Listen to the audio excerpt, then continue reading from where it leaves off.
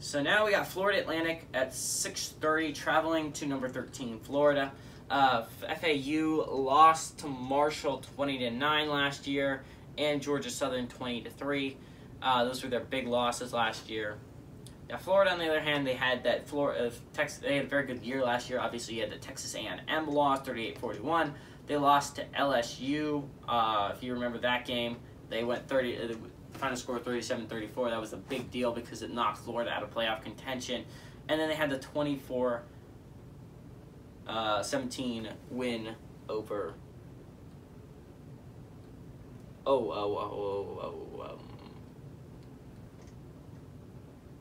I actually don't know. I don't know what my dad just wrote.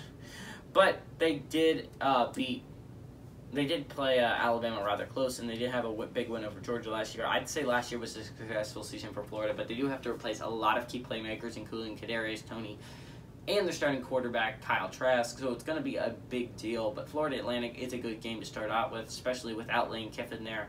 Florida's here at 24.5 points. I expect that to stay, and I expect Florida to cover that.